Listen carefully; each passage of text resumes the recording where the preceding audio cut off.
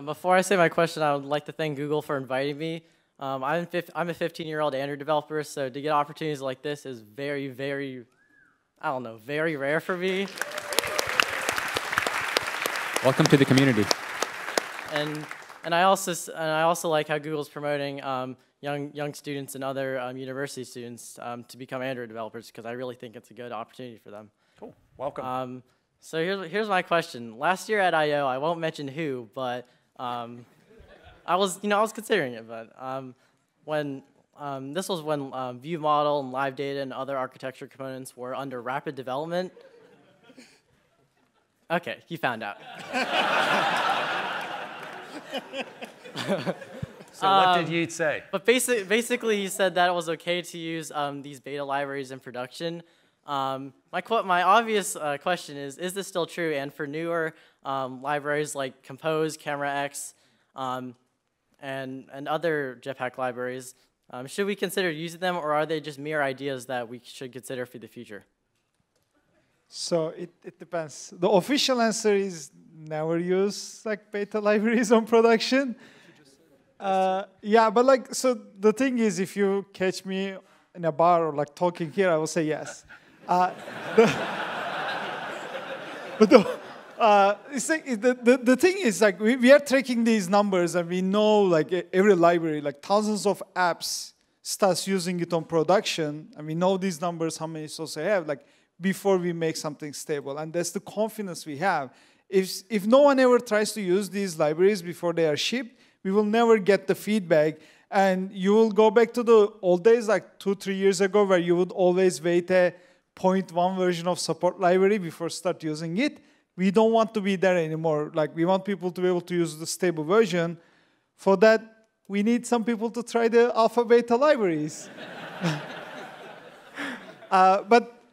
So we need that help. If someone does it for us, it's very lovely. But if you don't want that, and like we know many companies don't, and we're also trying to accommodate for that. Like, especially if something is new, it will have a long alpha beta period.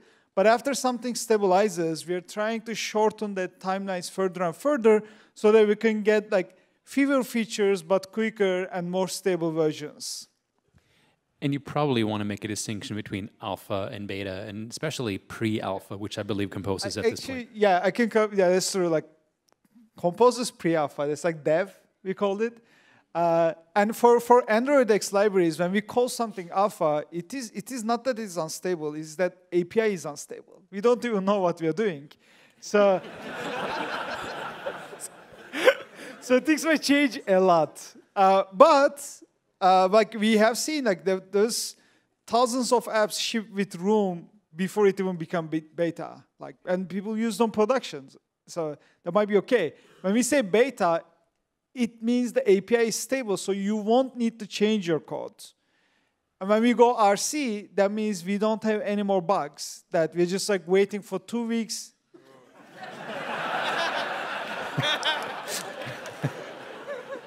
Bugs that we know about. Yeah. Oh, yeah, okay. And if nothing comes, it's going to become stable. If another bug comes, it's going to be RC2. And another 2 weeks.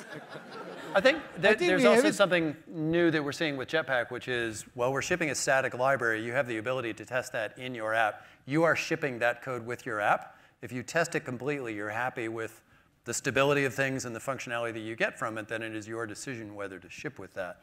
Right? The API may not be stable, but if it solves the problems that you needed to solve and you have not detected bugs in your thorough testing suite that you run all the time, then you can make the proper decision, right? It's a little different than writing to something that's, alpha in the platform, and we may change the bits out from under you between previews, right?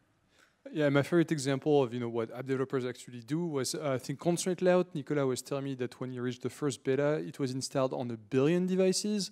So, thank you for... You're crazy? Thank you very much for answering my question, and sorry, Yigit. Thanks.